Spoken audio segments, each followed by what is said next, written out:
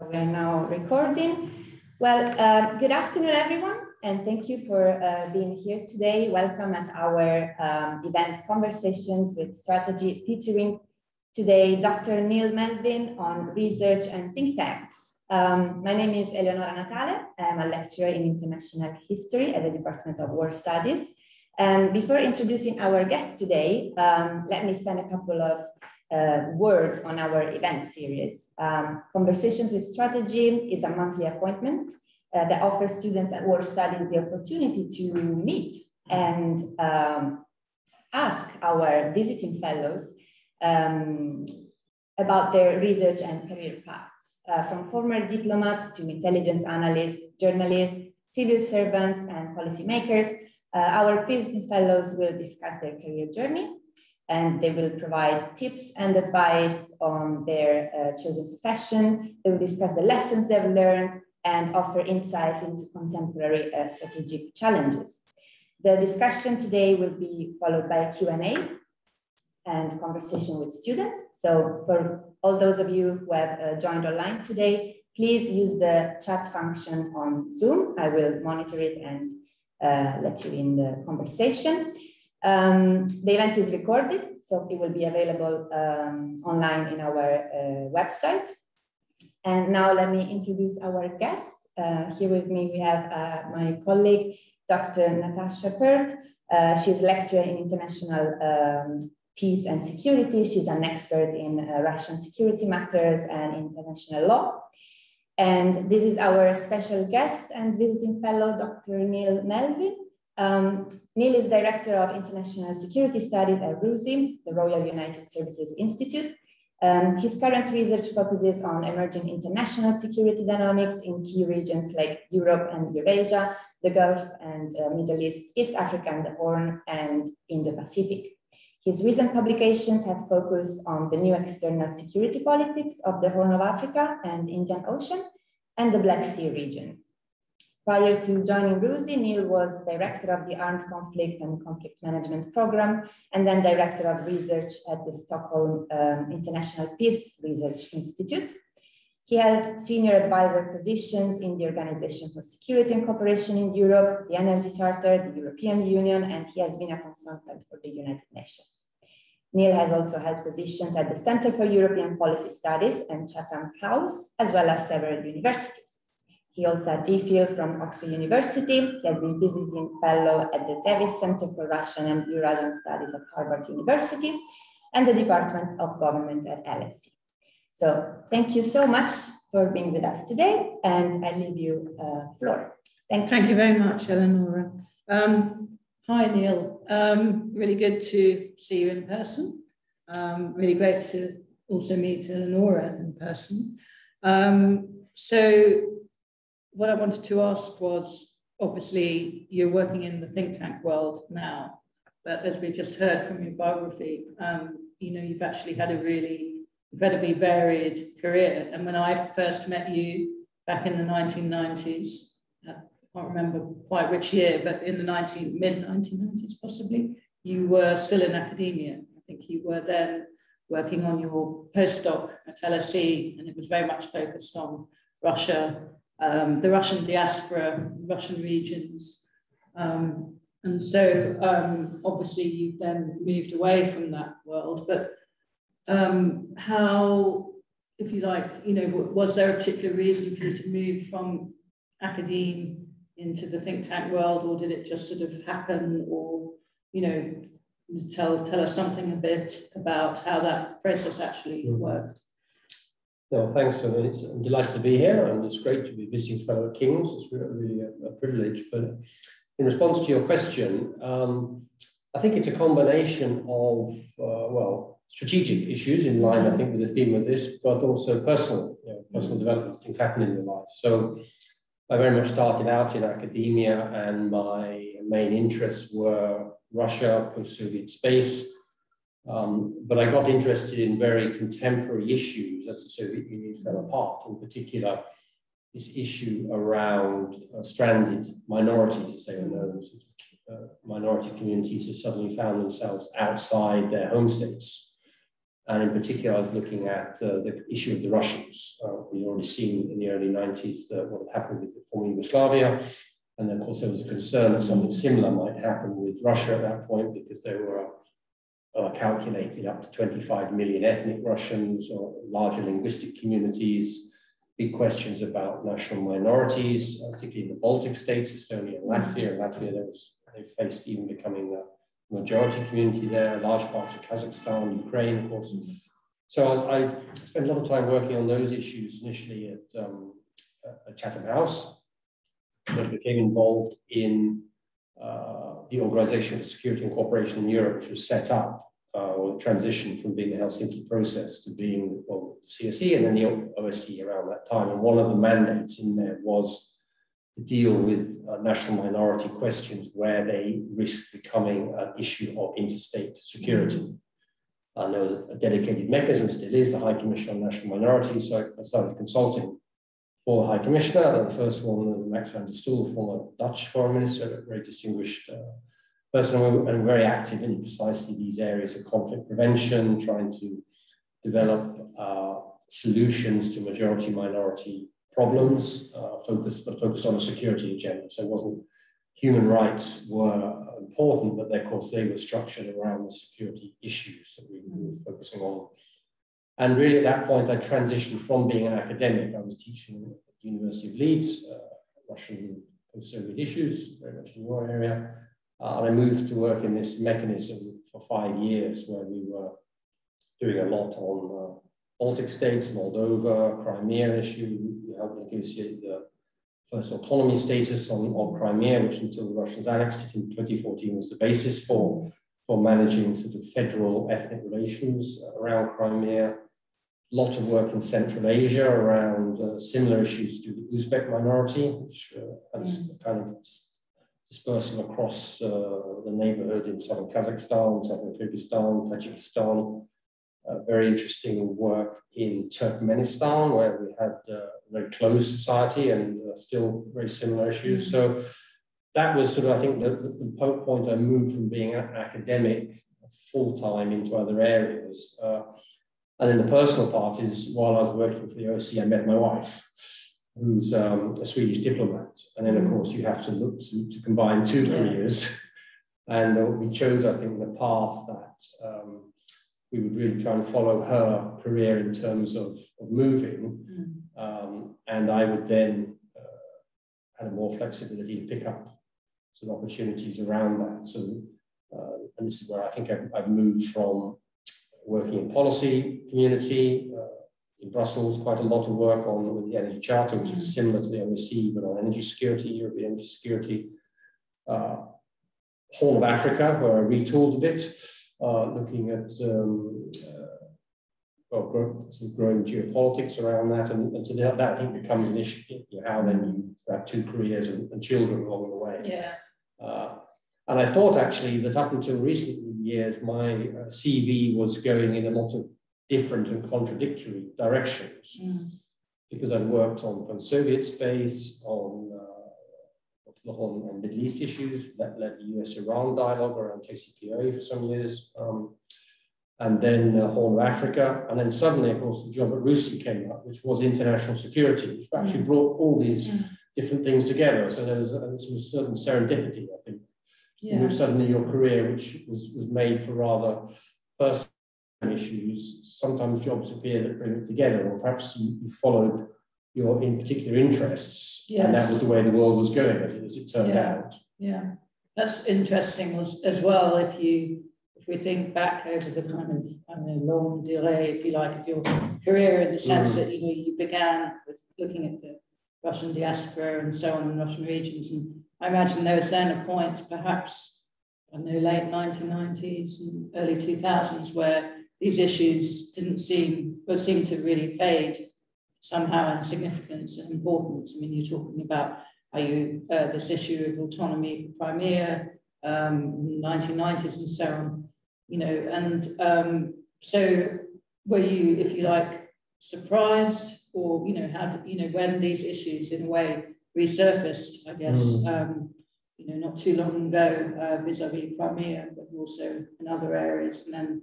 that whole idea of, you know, the risky near and so on. It's kind of soft power project. I mean, how, you know, and you were maybe working on other areas then at that point. So how did you kind of, you know, did you think, were you surprised, or have you kind of seen some kind of pattern emerging? Yeah, I mean, I don't think I wouldn't be surprised by the timing, perhaps. Yeah. But I mean, the fault lines of these issues were laid down with the breakup of the Soviet Union and the subsequent failure of the wider European security project, which, as you say, in the late 1990s, and that became clear that on the Western side there was an enlargement or expansion agenda, which was, you know, I worked in the mechanisms that were developed to span the East-West divisions, both on the security side, with OSCE, but also the Energy Charter. And so I saw it in both those areas that there was a push as the EU and NATO enlarged to minimize those organizations. And of course, the Russians felt that. And they, you know, for example, I think when the Baltic states joined the EU, the national minority issue was no longer accepted by the EU to be dealt with in the OSCE framework. I mean, we struggled to make sure that the High Commission of National Minorities still had a role, but essentially it took it away from the OSCE to a large degree. And of course, the Russians, that was a key issue. And so they began also to lose interest in those mechanisms, and then they turned to other issues. So of course, then it became the fault lines that we had worked on in the 1990s. Everyone knew what they were, and they haven't gone away. I mean, Transnistria is unresolved. You know, over two and a half decades later, 3 decades later. Abkhazia and South Ossetia, Crimea from the beginning. I mean, that's to say, I worked on that as an autonomy issue in 1995, 96, I think it was. And we saw already what the issues were there.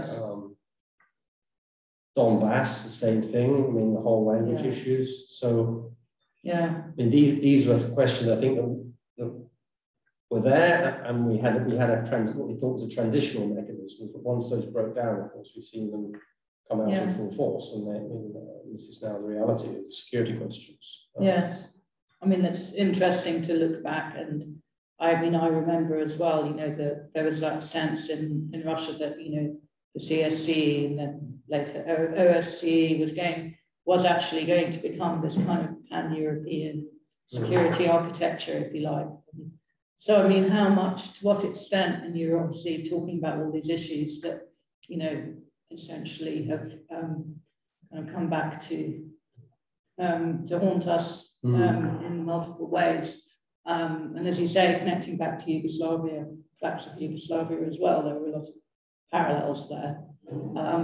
So do you feel that there was a way in which, had that European security architecture remained in place or been, if you like, you know, institutionalized somewhat differently? As you say, there were various ways in which it came to play a different role or a less significant role. Do you think that we would sort of perhaps not be facing some of the issues that we're facing today, had that organization, if you like, kind of, you know, had that security architecture actually really, you know, been instituted in the way that some people, including some people in Russia, felt that it should have been?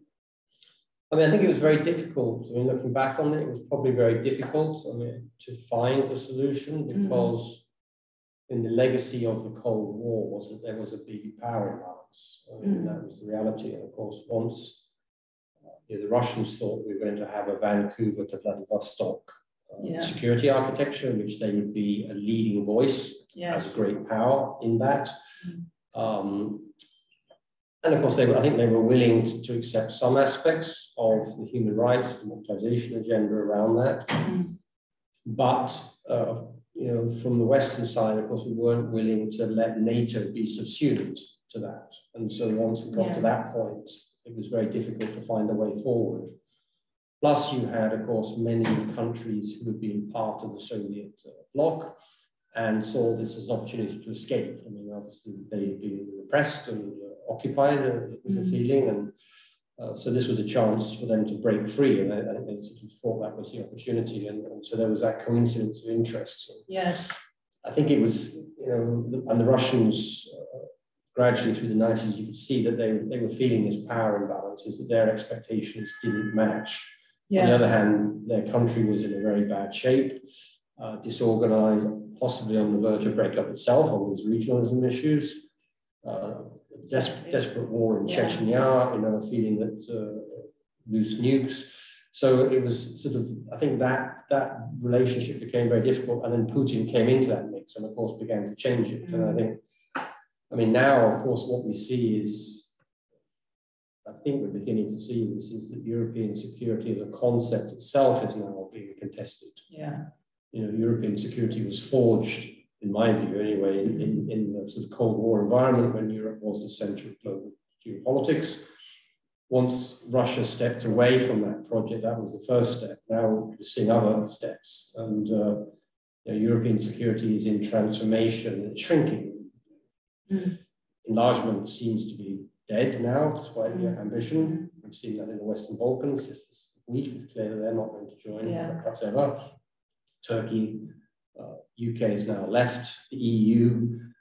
So there's, I think, a movement now in which, and of course, also what we've seen is that European security is being defined by a debate about Indo-Pacific.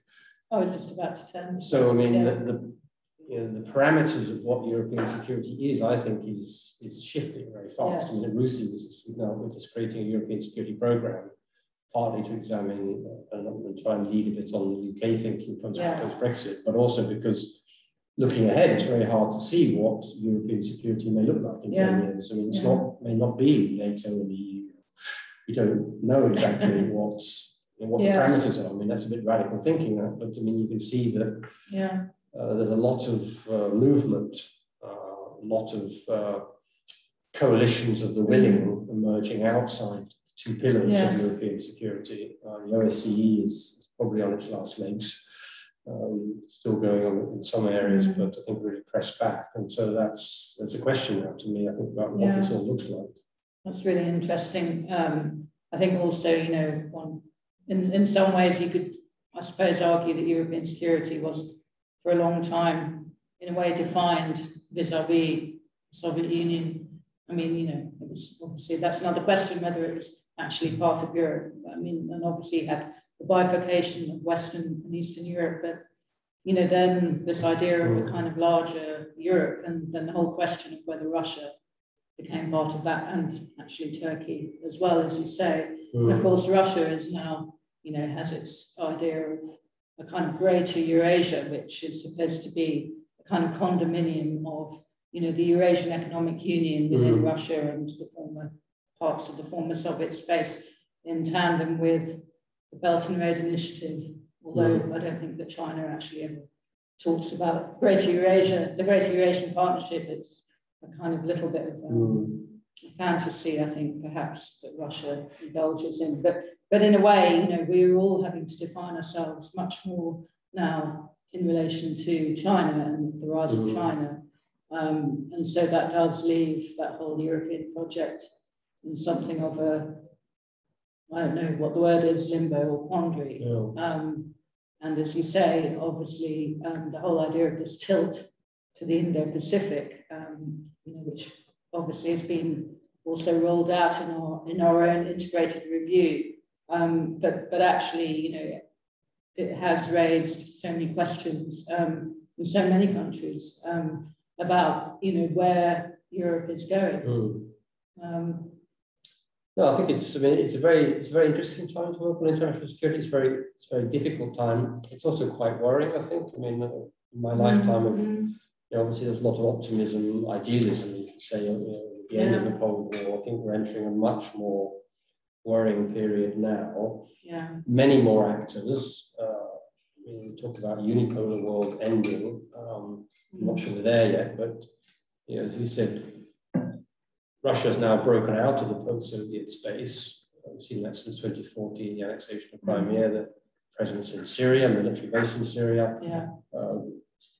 supposedly setting up a military base in Sudan, playing a bigger role in the East Mediterranean. But it's not just the Russians. I mean, Turkey is now pursuing in many ways an independent foreign security policy, although it's still a member of NATO. Gulf actors are becoming much more important, and I saw that in the Horn of Africa, space before I joined RUSI, is that Qatar, UAE, Saudi are big investors, but also looking to play a larger role in historical areas as they view it, you know, which is the Swahili coast. And also you see Japan, China, South Korea with military presence in the Horn of Africa, you know, the entrance to the Red Sea. So these areas, I think, that we saw as the southern flank of Europe are no longer just that. There's many other people, and what is the definition of European security? I think it's being pushed. You know, East Mediterranean now. It's no longer just a European space. And we've seen that even this recent deal between France and Greece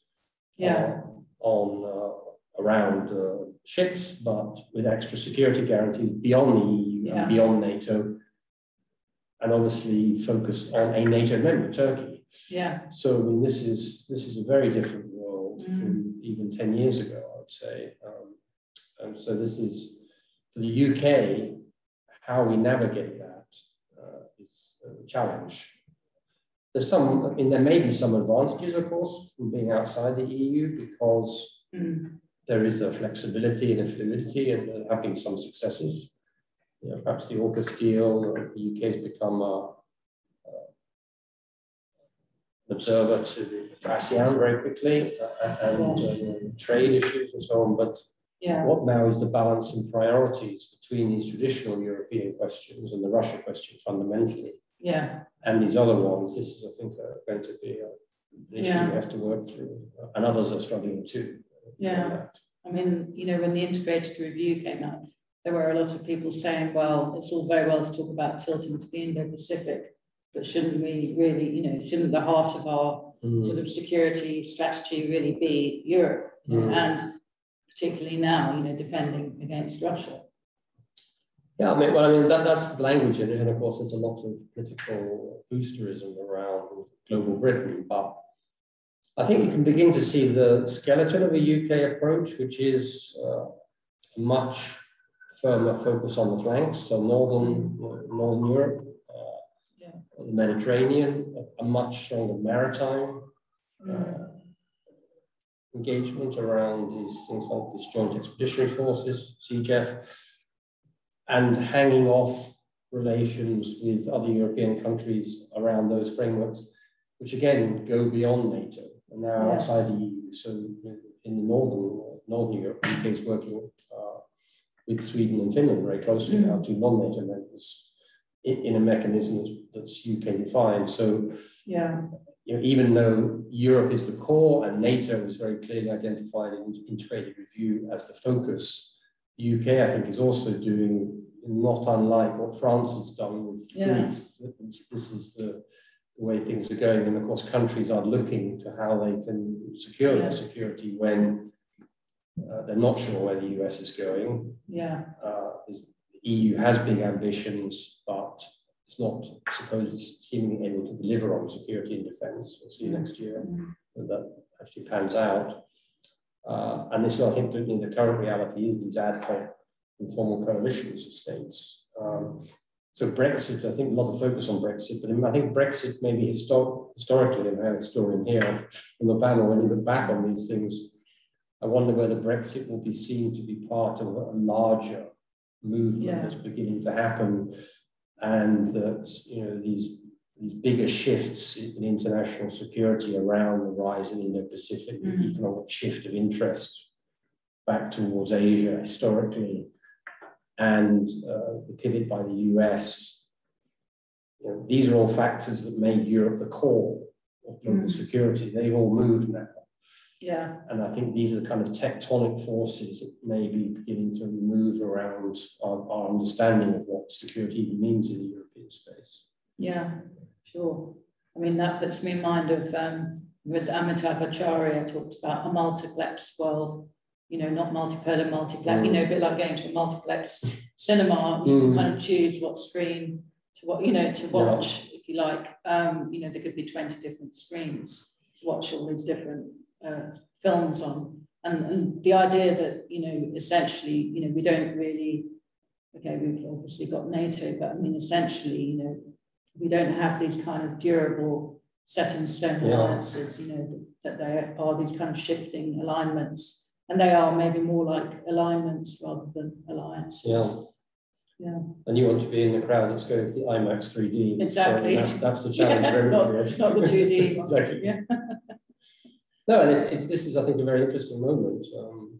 But of course, we also want to preserve, I mean, what was important on the solidarity and the close ties, which was the core and is the core of European relations. So, I mean, the EU obviously is a very important actor, and it's got big ambitions. So that's another dimension to the UK, I think, to look at. Politically, it's very difficult at the moment. But what we're not sure is what this all looks like going forward. I mean, there's lots of status quo momentum, but I think we need to do a bit more strategic thinking about what the vision is. It can't be any more, I think, the Paris Charter idea of the Europe whole and so on, because things have moved beyond that. Another thing, I mean, again, coming back to the UK, it's been interesting because the integrated review, perhaps one of the first European countries to really start to think about it. The French, of course, have been doing as well. But it's not, I mean, I think for me, an interesting point in that was it's not just about defending the rules-based order, which became a bit of a mantra, which is a very reactive status quo position. The first time they said the UK has to start to move on to the front foot and be more assertive, look to deter more, be unpredictable. And so you see that in relation to Russia. I mean, the UK has, in a way, although we're focusing on the tilt in the Pacific, the UK has pivoted against Russia very clearly in the north and in the Black Sea. Yeah. And it's leading, I think, and we saw this with this British frigate, Defender, which sailed through Ukrainian territorial waters around occupied Crimea. And that was, I think, perhaps the first time there's been such an explicit pushback to what's been going on for the last 10 years. Now, this is why I say there's danger now, because we now have both sides beginning to move on returning to a more deterrence-based, active deterrence-based concepts with all the risks around escalation and misunderstanding that can come from that. Yes. I mean, I don't think we're going to see a scenario playing out like the final scene of James Bond, but for those of you who haven't seen it, it's a bit of a kind of strange incident that plays out there. They seem to bomb one of the courier lines. Yes, exactly. Where, well, spoiler alert if you haven't seen the film. Yeah. But, you know, I think, as my son said, this is a last-ditch attempt for Britain to reclaim its status as a global power. No, in some ways it also reflects, I think, I mean, you can see that it's a kind of, it's also a synergy of the evolution of the Bond thing, because it ends with a very old style baddie inside a sort of giant base. But also there is this geopolitically contested island with Russia and Japan and the UK sort of in the mix. So I think this, I mean, there's a certain relevance to where we are in terms of our own transitions. Yes, I think maybe they've been reading the integrated review. Yeah, obviously we read RUSI, and the RUSI website, of course. Of course, sorry, the RUSI website. So just, I mean, I'm not sure how we're doing for time. But Still have a bit. Oh, good. Yeah. So, I mean, is it about 2 years you've been at RUSI now?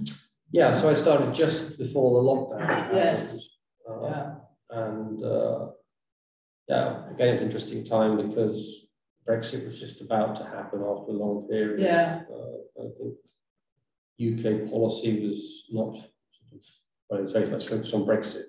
Now it's started something else. Then, of course, like everyone went to working online. Yes. Which, from a think tank perspective, I think has been quite an interesting and it's difficult in some ways, but also it's forced us to rethink what we did. Yeah. Because RUSI, as many people know, is It's linked to this historic building in Whitehall, obviously the Foreign Office. RUSI was started by the Duke of Wellington in the 1830s, and others to look at military science. And I think, suddenly going online, we've had to think, who is our audience? How do we engage with the audience? Is this an opportunity to also have a much more diverse discussion around security, not just a sort of a Whitehall-focused, London-focused conversation or a UK-focused conversation? Yeah.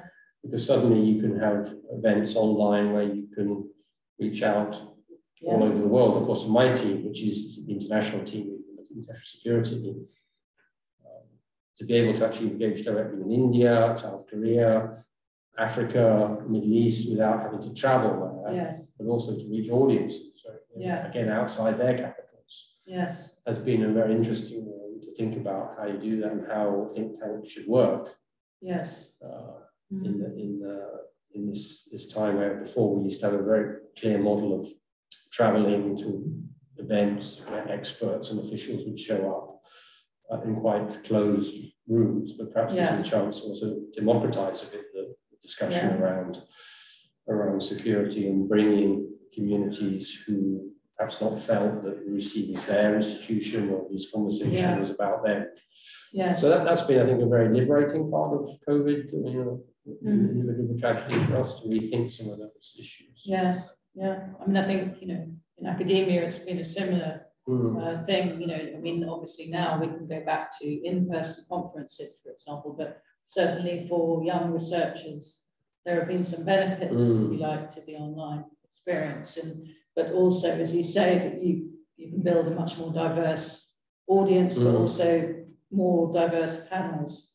I mean, I certainly know that some of the panels I attended at RUSI in the past year, for example, you had the one on the Russian Far East, and then you were able to bring in people actually from the Russian Far East, which you wouldn't normally obviously be able to do. No, and I think, this is for my team, again, this is something very important, is that we can actually bring the conversations taking place around the world into the London scene, so that we don't, obviously there's this bit of a bubble sometimes in the transatlantic community where we're telling ourselves how great we are and so on, and it might not, it's important to engage with others, partly to have a discussion about how you're perceived, but also to have these conversations. And so it's also been interesting, I think, what's happened a lot since Brexit is a really strong desire to engage with the UK on dialogues about how to have a relationship with the post-Brexit UK. And so we've seen a big demand from Japan, Australia, India. And again, I think this moving online has actually made those conversations easier, because you can have them more regularly. It's easier than having to travel these long distances. So it's actually been quite a useful way for us to hear also how the UK is perceived in different parts of the world. So good reality check sometimes, but some of the conversations in London. Right. So, how do you feel that RUSI has it enlarged its membership, or, has it attracted younger people to RUSI, do you think, by virtue of being able to be online? Well, I think it's been an opportunity, because if you've been to RUSI events, I think we have a pretty diverse workforce now. That's been a big success, is that we've brought in a range of people with expertise on gender balance. I think we've made progress there. We now have a clear commitment to have some gender balance on all our panels, for example. That's a policy of RUSI, so we don't end up with a lot of men. Of course, our traditional constituency has been the Ministry of Defence, so we also have started a discussion, I think, about how security can be also diversified in terms of our audience, because obviously those are sometimes our events were not very diverse in terms of the audience. So that's a big issue. We can't really necessarily alter that, but I think we can promote a wider interest in RUSI. And so online events, we can target more young people, different ethnic communities, people outside London, And that is a big chance. And also, I think, as I mentioned, to bring in, we had a very good event, I think, where we brought in people from Iran, experts, to talk about how Iran viewed things like JCPOA. Of course, you may not agree with them, and often don't, but just to hear the perspective and to hear why, not just the view, but also what is the reasoning. I think we don't often get that. We may get the headline views, but to understand why countries have particular security positions is very important. Because then you know what it is that's underlying these. And most countries, they have a reason for where they are. It's not just that they are a values clash or something else going on. So now we've just started a European security program again to try and keep these conversations with our European neighbours also active. I think it's a very dynamic time. So that's separate from international security. No, that's a new program. It's a new regional program we're launching on actually 14th of this month to reach out on European security. I think we have three goals. One is to try and understand some of these changes we spoke about at the beginning. Two, to engage with European partners and hear what they're thinking. And thirdly, of course, is to say, where does UK, how does it go forward now on these issues? So we have an Indo-Pacific program, Russia and Eurasia, MENA, Africa, and Europe. Covering, which is quite a new thing, and I think reflects the RUSI was very thematic in the past. Now we're having a lot of more geographical regional security focus. Although even that is becoming more complicated, because I think many of these even these security regions were defined around a Western-centric world. So so you can see the Middle East and parts of the Horn of Africa are interacting in a new way, which isn't just African security and MENA. And so we as these things change, I think we may have to even reclassify some of these security spaces. No, it's very interesting. And I think, for example, when you look at say the Belt and Road Initiative, I mean, in a way, that's not really about regions anymore. It's just a sort of global idea. And, as you say, I mean, these regions in any case are, they're quite kind of borders of these regions, if you like, even if you're just thinking about it, the kind of imaginary, if you like, kind of geopolitical imaginary of that space. I mean, they're all kind of seeping into each other and overlapping, and I think, as you say, that's happening much, much more. And those borders are often the contested ones. I mean, we see that in, is it Eurasia, or is it European security, or is it Euro-Eurasia? Say Gulf Africa. If you go to talk to the foreign ministry in India, of course, that's West Asia. Exactly. So it depends where you sit. It depends how you view these and the linkages, I think. And as Asia rises, of course, those linkages will reshape. They're already reshaping. So it's a very exciting time, really, to be doing what you're doing. No, I think, so perhaps for the audience, if you're a student now, of course, it's, in my advice, I think, is also what we're going to need is people who know these regions, speak the languages, know the history, and understand them. We've perhaps moved away from that often. It's just funny to hear you saying that, because for me, and you perhaps as well, coming from an area studies background, we were kind of being tossed out with the garbage, when the Soviet Union collapsed and so on, and sort of, we don't need area studies people anymore, and there was that kind of big swing away from all of that, and it feels like now the pendulum's sort of swinging back a little bit. I mean, my team, I can see that. It's a very diverse team, and it's people who speak Farsi or Mandarin or Hindi, whatever it is. That's the kind of expertise that you need to start with. And then, of course, it's very important to build up your sort of analytical and international relations and politics point of view. But I mean, that's partly maybe why also I moved a little bit away from academia, is because you could see that in the 90s there was a strong push on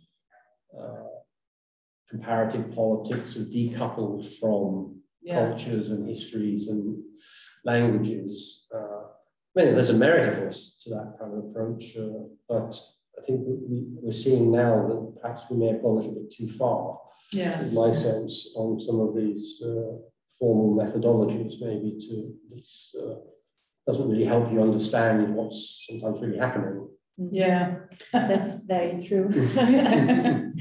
Great, this was absolutely fascinating. Thank you so much, Neil and Natasha, for such a rich conversation. Let's see if we have questions from the public. So for those of you who are online, please leave your comments and questions in the chat, and I will read them. Otherwise, do we have questions from public here? Yes? I think you can take it. Thank you so much for the conversation. I have a question regarding the career. As MA student in English studies, aspiring to have a job research position in think tank, what do you advise us to do in order to get a position in think tank? Is it like trying to build a portfolio of like writing as much as writing, or connections? Or... Yeah, I mean, if I reflect on my time, the big changes I've seen from when I started out is it's become much more competitive in the think tank. There's many more think tanks, so there's a career track there, but the competition has grown enormously. Issues around fundraising have become very important. And I think there's a lot more focus on creativity. So it used to be that, of course, people would be expected to write a lot long reports. Now that's not really the case. People want very snappy things, data visualization. So I think that there's a set of skills beyond writing now about how thinking about things. But I would also say that I think having experience, you know, in my area anyway, experience in other countries or on the issues working in government or the NGO sector, because I think going straight from an academic background into think tanks, there's probably less of that, because people, you know, you need to know how governments work, how policy is made, because what ultimately think tanks are about is impact. It's not writing a great report that no one's going to read. You need to have the creativity, the ideas, but also know how that can feed into policy-making processes. So I think it's you need quite a range of skills and a range of experiences. And you know, my career, in a way, I sort of can see a bit of things that you can do. You probably won't sit in a think tank for your whole life either. It won't be a 30-year career. You might go in for a few years and then on the basis of that, go into some other area, get some experience in that area, and then come back to a think tank for a chance to think about that and try and impact. So I think it's not a job for life in a sense. I think for very few people, I can imagine it's going to be much more about moving between different areas. Now, of course, there is a career there, but it's not going to be very predictable necessarily. Perhaps that's true for many things now. So I think it would be, you know, once you finish your master's degree, if you can get another opportunity to work in an international organization or an organization working on your issue of interest, then I think it's easy to come back into think tanks from that. Thank you. We have a couple of questions in the chat. So someone is asking here, bearing in mind the more complicated geographical sense of security, would you recommend that undergraduate and master's students specialize around a particular themes, for example, cybersecurity, rather than a particular region?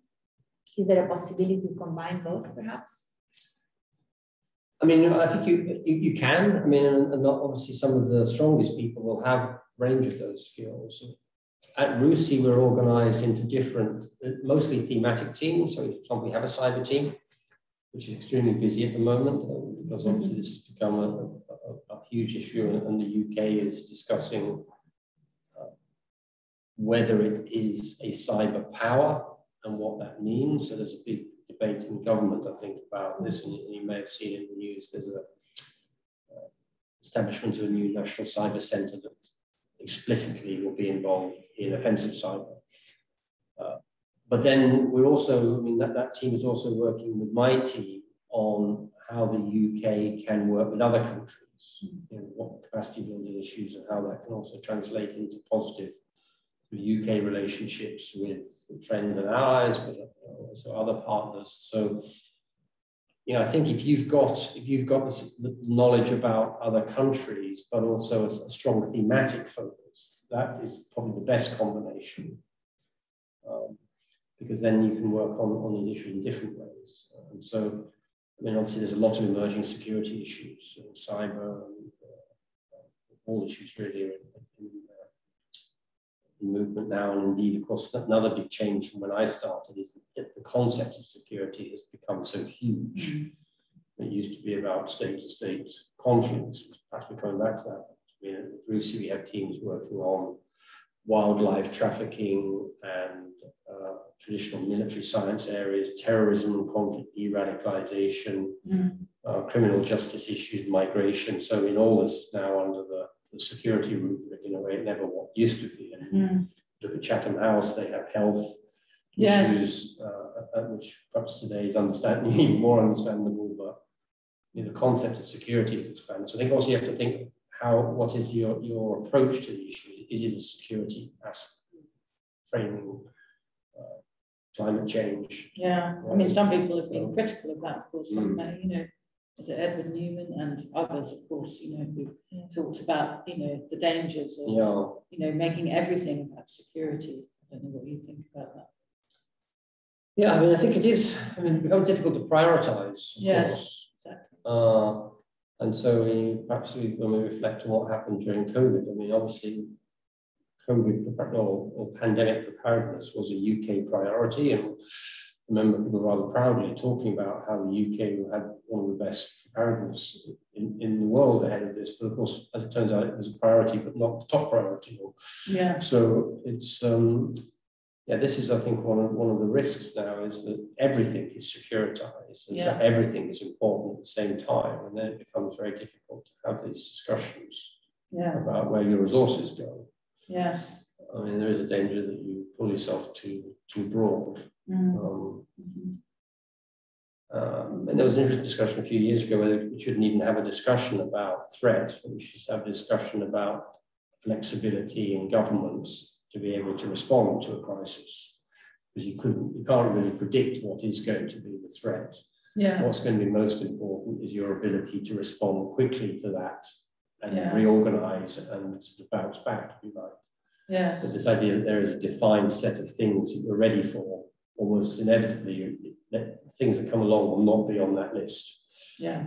And so I think that there's some merit to that as well in this world of everything being securitized. I mean, I think we've seen that as well with the UN Security Council. Yeah. The number of things that are defined as a threat to international peace and security. Yeah. Which is all very well, but then, what are you going to do about it? They see that with mandates for peace operations. I mean, they become so huge that everything is you can't really do anything. Yeah. The peace operations between cybersecurity, intelligence, against organized crime, doing traditional peace building, working on gender issues and human rights and post-conflict justice. And then trying to solve the conflicts, or something. Then, of course, it becomes a big shopping list where it's very hard to perhaps deal with conflicts. And, so perhaps we may have seen peak comprehensive security. I mean, you can't disagree with comprehensive security, but practically it becomes very hard to deliver it in a meaningful way, I think. Yeah. Thank you. Speaking of threats, we have a question from Kun. Which country, in your opinion, poses a greater security threat to the UK, China or Russia? Yeah, that's a difficult one. I mean, directly, of course, Russia is very clearly the #1 security threat, and we see that every day there are sort of efforts to have incursions either online or even planes and ships and submarines. So this is we see an active threat and quite worrying trend. It's approaching, I think, a very tough situation there. Down the road, of course, I mean, China is, I think, very far away from the UK, but the UK is becoming more involved in the region. China is also coming to us in terms of now has the world's largest navy. You've got a port in Djibouti, and so it's got a very close relationship to Russia. It's not perhaps a strategic alliance yet, but nonetheless, a lot of cooperation on the security side and others going ahead. So, I mean, I think we're starting to see a shift there. I mean, it's going to be interesting, I think, looking ahead, whether Russia continues to be the main threat as China rises, because Russian-Chinese relations may also evolve if China becomes more powerful. Russia has to make a strategic choice there. So I think it's, I mean, I would see that's where we are. I mean, the trajectory seems quite clear. UK hasn't yet clarified what its security posture is towards China. I mean, we're caught in this, I think, cooperation and competition and threats dynamic. Does the AUKUS deal mean that the UK is engaged in a deterrence relationship in the Indo-Pacific with China? I'd say not at the moment. But of course, if there is a major conflict in the region, it now makes it that much harder for the UK not to become part of it. Yeah. So there is, stepping into that space. Still, it's not. There's no Article 5 NATO's type of relationship around these issues, but there is a hardening of those security relationships. Thank you. We have another question in the chat from Joanna about, well, I think it's relevant to anyone who is seeking a career within think tank. She's asking, how important is the academic background? How much would you value someone with a PhD compared to someone who spent that time working in NGOs, international organizations, or private companies? I think it's, I mean, I think we have to look at the individual. I mean, that's normally the way we do it at RUSI is a PhD can be very helpful. It can also mean that the person has a very academic track. And I mean, they're sort of, that's more what they're focused on. So it's, I think you have to go through the interview process and make sure that is the right person. And qualifications, academic qualifications are a very good guide. Still, I think it's the main guide point for us. But it's not an automatic qualification, I would say. I mean, some people are even suggesting, I think this is going a little bit too far, that we do blind recruiting. We don't look at anyone's qualifications at all, but we set them tasks. And just to see how people respond in a creative way to particular tasks. And recruit on that basis, because of course some of the most creative people may have actually struggled to go through university, you may find out for various reasons. But I think we still, I mean, I think that it's still very much that we look to what the cover letter, and to me, one of the most important guides actually is often the cover letter. I mean, I begin with that. Have they got a very well written and thought through cover letter that is also concise? I mean, my advice is do not go over one page in your cover letter, absolutely. You want it in there. Is it focused on what the job is about? To make sure your experience links to the job. So again, I'm sure you're very proud of having a PhD. I was with mine, but it has to also link into what's required for the position. And then, of course, the same experience is going to also be very relevant here. So you're going to want people who can also bring in the perspective, I think, of having perhaps worked in different environments. Great, thank you. I'll wait for a couple of minutes more to see if we have any final question from the audience. I wanted perhaps to ask you, what do you think is the most challenging aspect of working in a think tank? You know, because often students they have a very vague idea of what that might imply. So I was wondering if you had any suggestion, any advice about what one should expect. You know, what surprised you about that? Maybe what you didn't expect something particular. I mean, I think personally the toughest one is fundraising. I think that's become a very important aspect of what we do. So people can have very creative ideas, but to turn that into something that you can persuade people should be funded, and also to have the networks that you can get the idea into a funder. Which is why I say it's very important, I think, to have experience, not just because you practically know what to do, but also you have these broader networks in which you can know often where you get support for your idea. So a big part of my job has become a managerial one of 24/7, 365 fundraising. Now, RUSI has actually been very successful. We've grown a lot. I mean, there's some tensions around that, but of course, you're only as good as your last project. And so we have to continually be searching out funding. There is no core funding. No. So, you know, and this I think it's a very tough job for researchers, because it's not just about sharing your opinions and being in workshops and writing nice things. It's this really hard graft of staying ahead of the agenda, thinking what is coming, how can I find a unique angle on that, if someone's going to say, actually, we can feel this is coming, but we need to know more about it. So you don't have a lot of time to reflect. And this is perhaps the value of universities. If you want to think more deeply, that may be the environment for you, but of course, it's exciting because you're constantly on that. Yeah. But I think that aspect has changed a lot.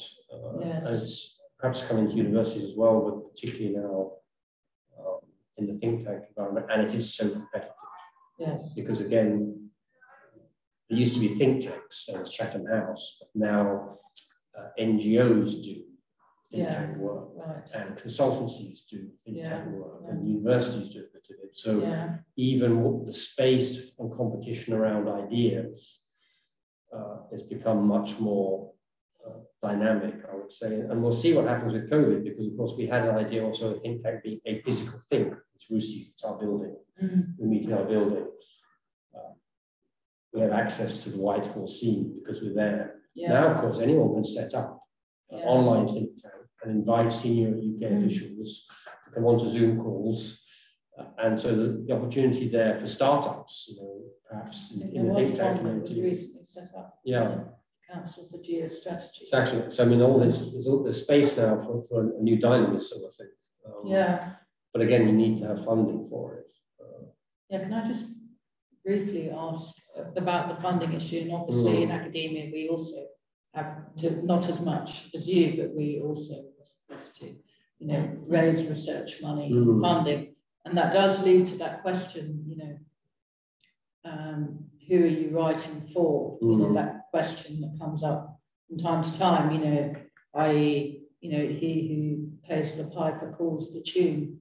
Essentially, you know, to what extent can one escape that sense of having to kind of write with that particular audience in mind, or, you know, i.e., the person who's bankrolling a particular project, you know, is one always writing then, you know, with that audience or funder in mind? You know, to what extent do you feel that you can be independent still, or does that raise issues? Yeah, I mean, well, RUSI it's an independent think tank, and it's governed by the Charity Commission. So there are statutory sort of requirements around that, and so also there's transparency processes. So we have a list of funders which is publicly available. We have there's an ethics process around fundraising. So our trustees have to approve new funders, and so we often do quite a bit of thinking through whether this is the right funder. But think tanks, of course, also are not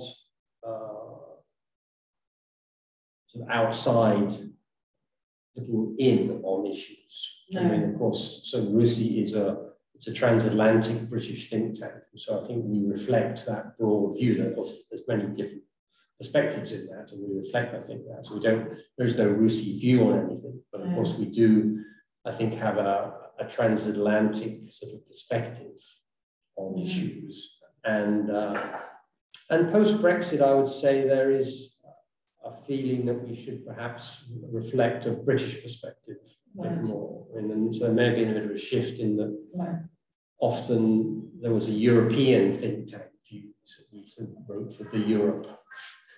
Okay. And I think now that you see with integrated review the first step towards a debate about what the UK national interest is in a much clearer way than it has been really since perhaps the 1980s, when used to have, I've seen it in my recruitment, it's become an interesting issue because we used to sort of recruit security people.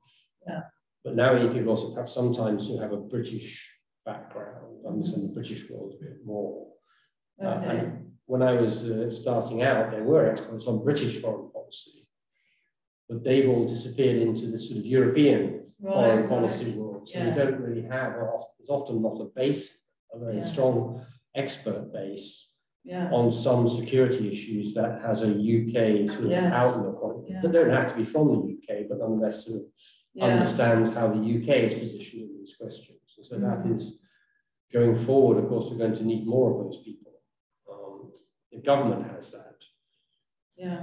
Universities, it's not so strong, and you see PhDs coming out, as people have written about, European police issues in the Balkans or something. Right? They haven't written about how the UK should address the Balkans going forward. Interesting. So you may start to see some people coming your way with those more specific national PhD research proposals. I don't know.